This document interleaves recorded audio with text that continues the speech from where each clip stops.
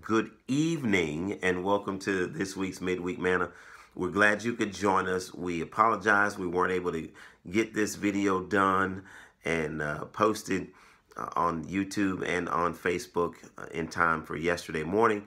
And then again, we couldn't get it posted on time for this morning so that you can have a start to your Thursday or your Wednesday. But thank the Lord we're able to get one posted this evening. So we praise God for you. Thank you for your continued support and your continued prayers for Midweek Manna and this ministry. We truly thank God for you.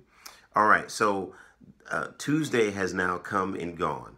Tuesday was the midterm elections. The elections are finished. No more negative ads, no more mudslinging, no more debates, no more commercials, no more signs all over the place, and no more annoying text messages. Yes, no more of those.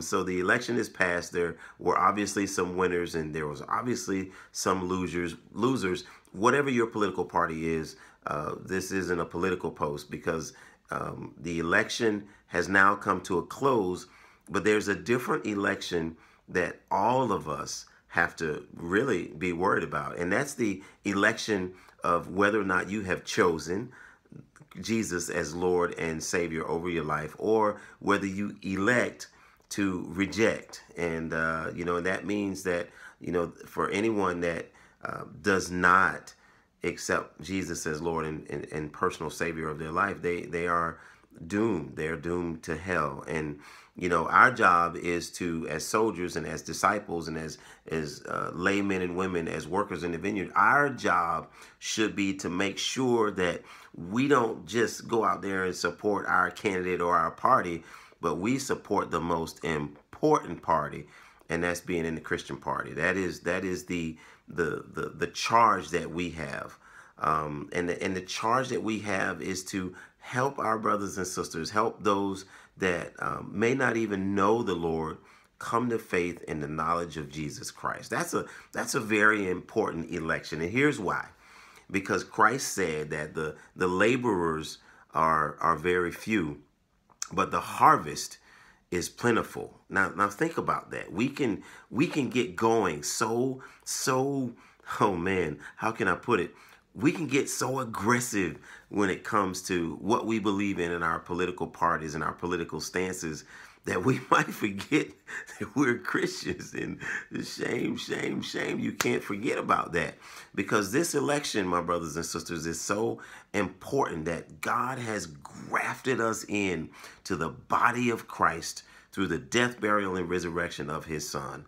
So yes, while we're here and while we're citizens and we all have the opportunity to go out and cast our vote, because there are so many men and women that fought for our right to vote, everything that you can think of that mankind has fought for, Jesus died for.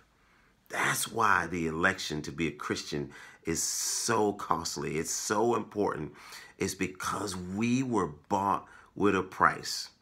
And Jesus didn't ask us to go out and put signs in our yards, and he didn't ask us to do all that, but he told us to live in a way that we would present our bodies as a living sacrifice, holy, and acceptable unto God, which is our reasonable service. It's the least that we should do.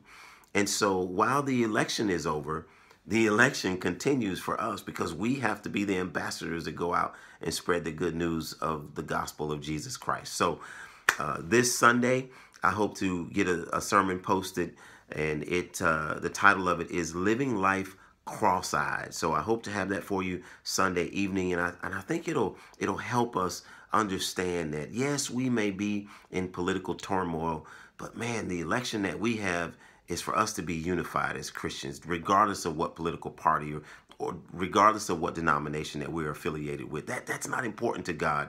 Those things are important to us. But if we live our life cross-eyed, and if we remember that we are in a different election and see things through the eyes of God, man, we could move mountains for our country, our community, our society, our races. Gosh, we could actually be the church that God has called us to be. Midweek Manna, thanks for joining us.